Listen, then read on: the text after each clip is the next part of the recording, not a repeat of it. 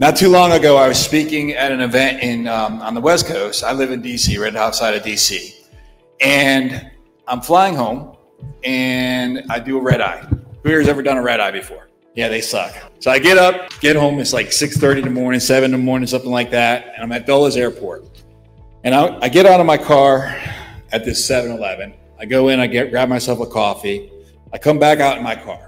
If you were there, imagine on the left of me, there's this big van. On the right of me, there's this big van. And I'm backing my car up. And as I'm backing my car up, I run into this pickup truck right behind me. Completely my fault.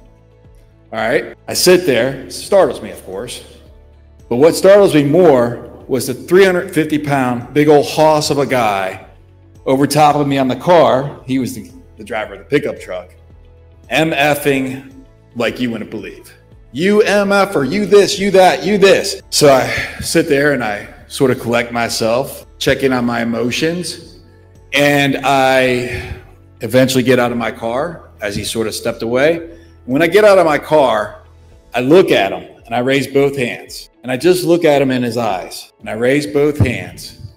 And as I'm connecting with him, I'm looking at his energy. I'm looking at him. I'm looking at his spiritual being. And I just take both hands and I just lower them slowly. And then as I lower them, suddenly he breaks state.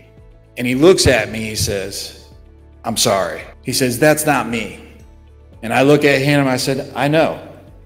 That was your emotions. It's okay. You're safe. It was an accident. It was my fault.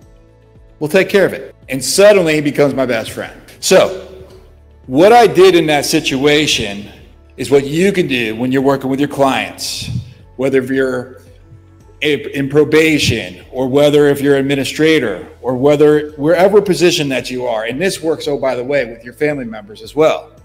So just like when I was in that maybe a dangerous situation, I get out of my car, the very first thing I knew I needed to do was, one, raise my hands and say, "I'm not a threat." Why would I raise my hands rather than this is an open position too? Well, guess what? Because I have both my hands up so I can also protect myself. So one, I put my physicalness into a place where I said, "I'm open, I'm not a threat to you." Secondly, I connected with his energy. That's being in rapport.